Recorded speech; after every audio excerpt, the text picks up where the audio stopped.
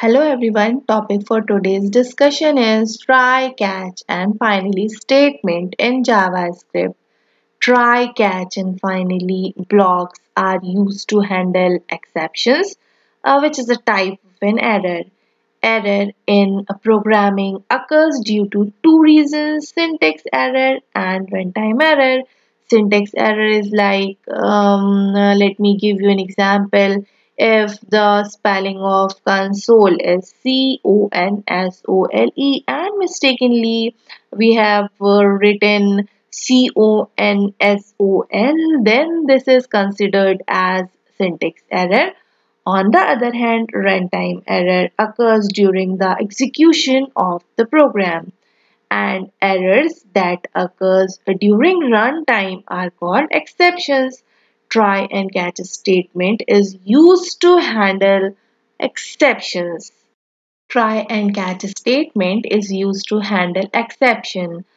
Main code is written inside try block, and if any error occurs, it goes to catch block, whereas catch block handles the error as per the catch statements, and if no error occurs, the code inside the try block is executed and the catch block is skipped.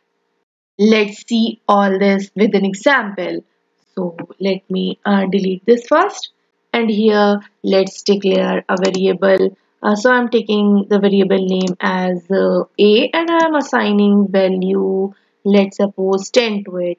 Now let's write the try block, and here let's write the main code. So I want to print the value of a. So for that, let me log this. Here I'm logging it like console.log and the variable name as a. Now let's give the body of this catch block, and here let's write error, and here let's write an error message if any error occurs.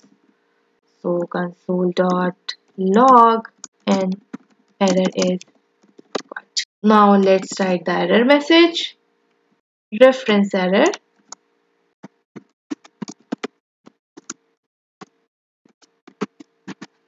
Now let's try to run this. For that, let me write node and then the file name, that is trycatch.js. So trycatch.js, and on clicking the enter button we can see the output is 10 because there is no error. Now let's make an error in this code. Here comment this first line where we have declared the value of this variable as 10. Sorry, let me correct this spelling. Okay, now we can clearly see that this a will going to create an error. Let's see how it is being handled.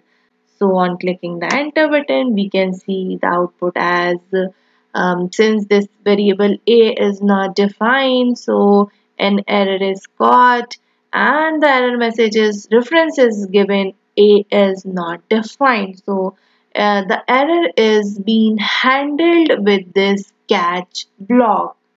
Now let's see try, catch and finally statement. Finally block executes both when code runs successfully or even if an error message occurs. So I'm going to use this code only, and here I'm going to give the finally block. So let me use finally and then the body over here.